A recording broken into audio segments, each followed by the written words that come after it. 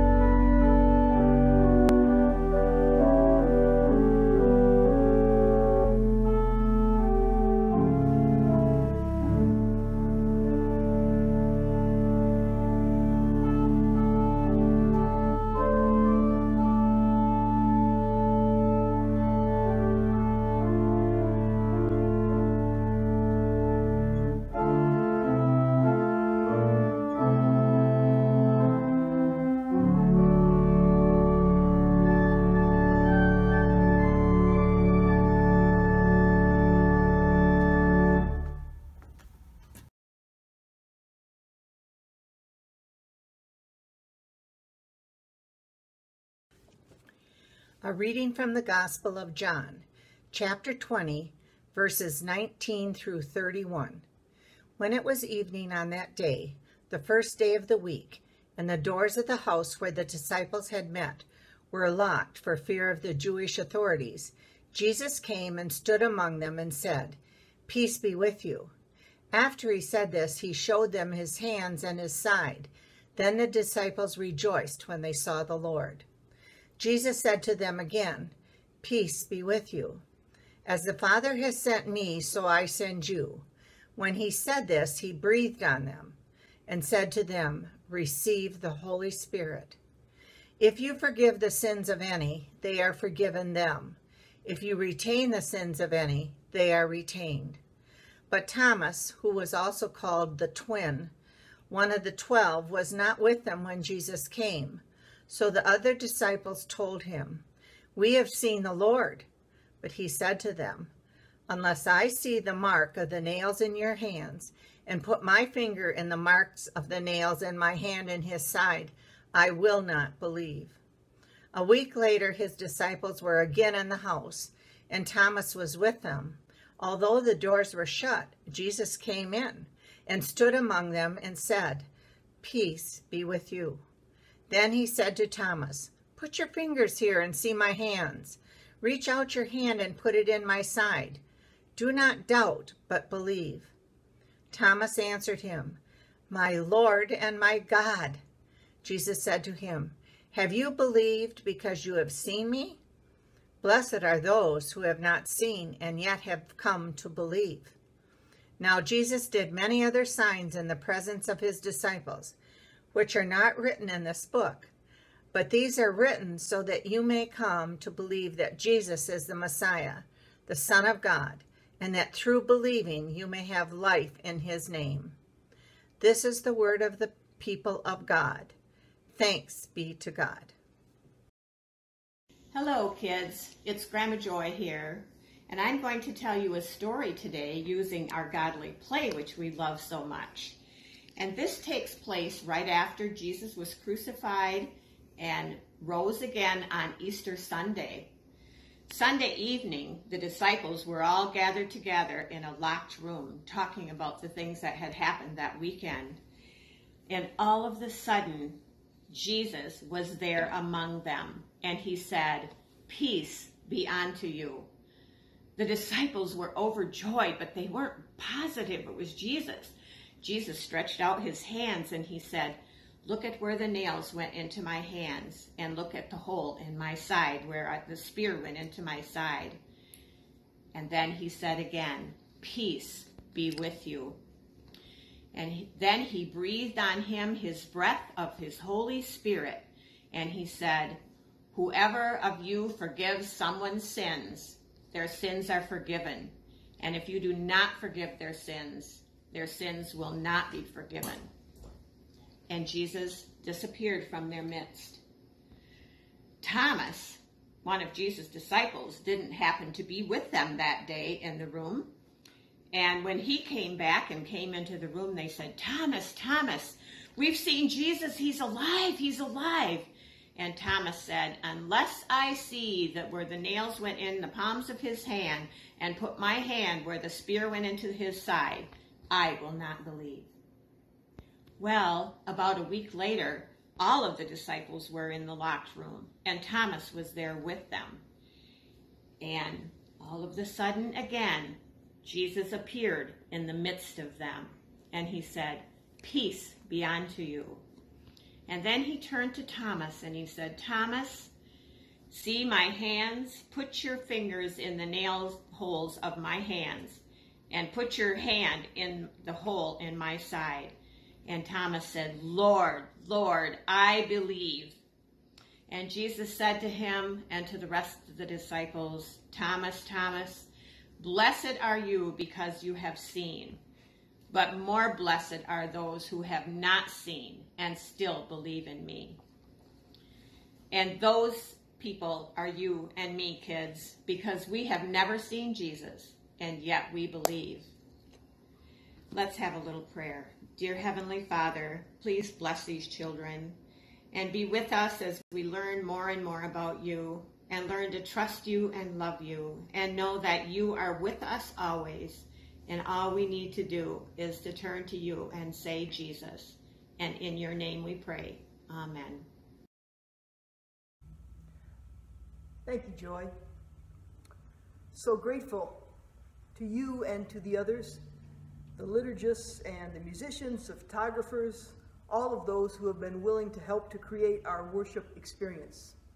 If there are any of you out there who are watching, who would like to be a part of our worship experience, to read scripture or provide music or have some other way that you would like to be a part of the service, then I would be grateful to hear from you, and you can find that contact information at the end of the video. So now, as we heard from Berta's reading and Joy's story for the children, the disciples are hiding in fear behind locked doors. Hiding in fear behind locked doors. Who does that for Easter? I never imagined this story of John's Gospel would one day seem quite so relatable to me. Yet here we are. The doors are locked, fearful and uncertain as to what may happen to us next. Should we stay locked away? Would it be safe to venture out? Could we just go back to how it was before? Our questions today may echo those of the disciples on the evening of that first Easter. Disciples hiding in fear behind locked doors, uncertain what would happen next. Some of them had heard the news of the empty tomb, perhaps even of the appearance of the risen Christ earlier that day. But what to make of it? What did it mean for them? Whatever it meant, clearly it didn't make them feel safe or compelled to go out and share that good news. Not yet, anyway. Some 2,000 years later, some of us have heard the news of the empty tomb and the stories of the risen Christ appearing. Some of us, we've heard it over and over and over again, year after year after year after year, for most of our lives. But what to make of it today? What does it mean for us in this time of pandemic uncertainty, these days of lost opportunities, missed celebrations, canceled plans, this season of fear and hiding and sickness and death? If only Jesus would come in through the locked doors and tell us what to do. If only we could see him, recognize him by the marks in his hands, the wound on his side. I'm not saying it couldn't happen, but I'm pretty sure if it did, it wouldn't look like a Rembrandt masterpiece or a 1960s Hollywood epic film. The point isn't for us to recreate biblical stories of Easter or anything else over and over, or to expect Jesus to do the things he did before in the same ways he did them at that time. In these weeks since Easter Sunday, we've heard the Bible stories in which the risen Christ appears to different people in different ways at different places, even within the gospel stories themselves. The end of today's reading from John's Gospel tells us what the point is of all these stories of Jesus. It says, "These are written so that you may come to believe that Jesus is the Messiah, the Son of God, and that through believing you may have life in his name." Jesus comes into the locked room, offering a word of peace to his frightened disciples. So I'm wondering today, where do we hear that word of peace? Is it in reading the Bible, spending time in prayer, through music or the wonder of creation? Is it in the phone call from a loved one, Zoom gatherings with families, FaceTime with grandkids? Is it a card of encouragement or a bag of groceries that speaks that word of peace to us? Who is speaking peace into your life in ways that move you beyond the fear of locked rooms? And to whom are you passing the peace of Christ through your life, even if you are doing it from the safety of your own home? Jesus comes into the locked room, breathing the Holy Spirit on the disciples, inviting them to receive God's breath of life. Where do we draw that breath of life today? What fills us with God's spirit of courage to overcome fear, energy to take action, wisdom to know what action to take? Who gives us room to breathe and invites us to receive? Who are the ones who have taught us how to breathe deeply and to live abundantly? The saints of our lives, of our congregation, or the world? Those who act with courage despite their fears, caring for the vulnerable and speaking out for the voiceless. The healthcare givers, the mask makers, the food pantry volunteers, the refugees risking all for a fresh start, the oppressed and marginalized standing up for their lives. Those who lead with humility, accept responsibility, and make a difference. Breathe in deeply through their examples, through the possibilities and power their lives invoke, through a certainty, maybe just a suspicion, that their lives are driven by and connected to something much larger than themselves. And then see what difference God's Holy Spirit breathing out through your life might make in the lives of others. For whom can you stand up and speak out? Who can you teach or reach, feed or clothe, shelter or encourage, inspire, powered by God's Spirit? Jesus comes into the locked room with peace, with the breath of the Holy Spirit. And then Jesus comes into the locked room again, just for Thomas, who wasn't there the first time. Are we the ones who need another chance to believe? Another word of peace? Another sign from God? Jesus comes into our locked rooms and our locked lives. Through closed doors, through barricaded hearts, with another chance to believe, no matter how deeply we may doubt. Even in this time of pandemic uncertainty, perhaps especially in these days of lost opportunities and missed celebrations, canceled plans, this season of fear and hiding and sickness and dying, Jesus comes into our locked rooms again, just for each one of us. And when Jesus comes into the room today, that person will be the one offering a word of peace, the one giving us room to breathe and even space to doubt.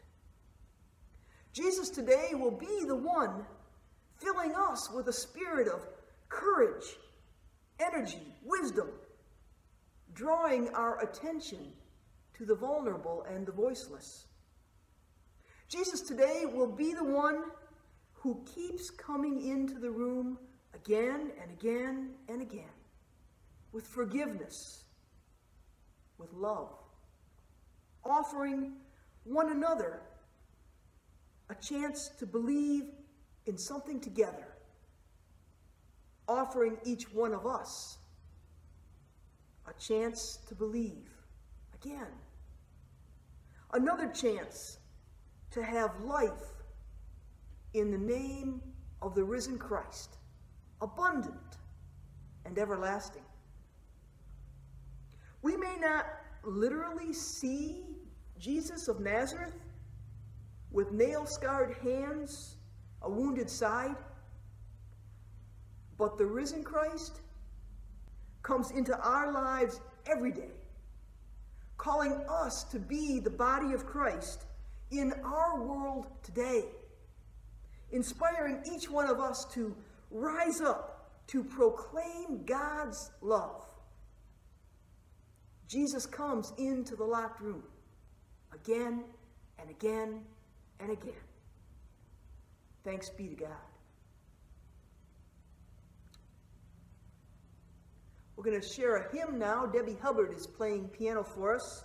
The hymn is Come Ye Thankful, Raise the Strain. If you have a hymnal, it's number 315. If you have a worship guide, you'll find the lyrics on that. And we're going to start with the second verse. I want to share those lyrics with you in case you don't have them at hand. From Come Ye Thankful, Raise the Strain, the second verse. 'Tis the spring of souls today. The spring of souls today. Christ hath burst his prison, and from 3 days' sleep in death, as a sun hath risen. All the winter of our sins, long and dark, is flying. From his light, to whom we give laud and praise undying. 'Tis the spring of souls today. Here's the hymn. Come ye faithful, raise the strain.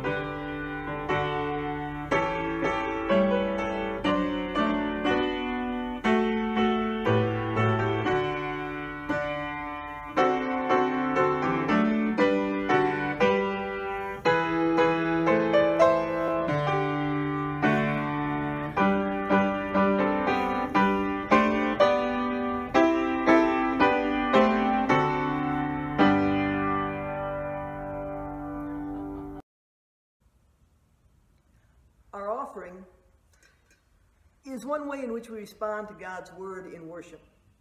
I'm encouraged that so many of you have continued to give faithfully through these uncertain days. I'm grateful for your commitment to proclaiming the love of Jesus Christ through the ministries of this congregation, in this time and in this place. It is my hope and prayer that each of you will find ways to give of yourself in this week to come. You may give financially to Memorial United Methodist Church online on our website, or by mailing a check to the office, and you see that contact information at the end. And so we give thanks for the generous ways in which God provides for us, and we give thanks for your generous response to the good news of God's gospel.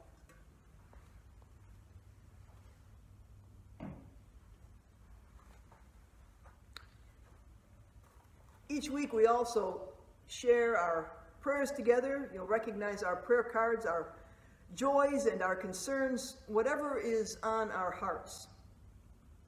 Those of you for whom we have email have received our prayer list for this week.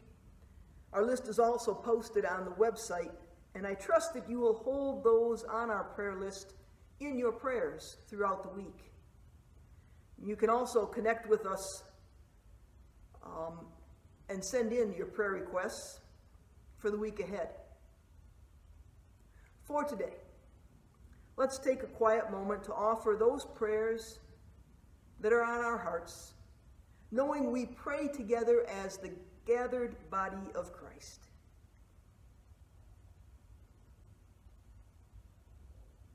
Gracious God, we come to you with thanks, knowing that you are present with us. We come to you with thanks for the peace that you bring, and for the power of your Holy Spirit working in and through us.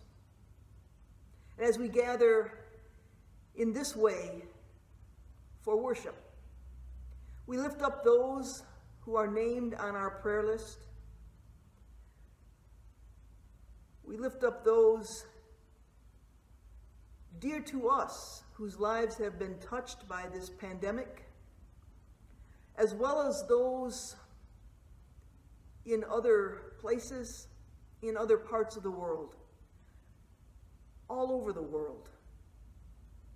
The sickness and the death, the upheaval to lives, the turmoil and the chaos. We lift it all to you. We pray, Lord, for those who find courage and wisdom and energy to respond in creative and life-giving ways. We thank you for all of their efforts and all of their actions. And we pray, Lord, that you would keep safe those who are in harm's way. We give you thanks for the change in seasons that remind us that time does pass and does make a difference. And we ask, Lord, that you would keep us ever mindful that you are with us, giving us life with every breath, leading us to be the body of Christ. Excuse me. Just a dry throat. Now, as we seek to be the disciples of Jesus Christ, let us pray together the words of our Lord's Prayer. Our Father, who art in heaven, hallowed be thy name. Thy kingdom come. Thy will be done on earth as it is in heaven. Give us this day our daily bread, and forgive us our trespasses as we forgive those who trespass against us. And lead us not into temptation, but deliver us from evil. For thine is the kingdom, and the power, and the glory forever. Amen.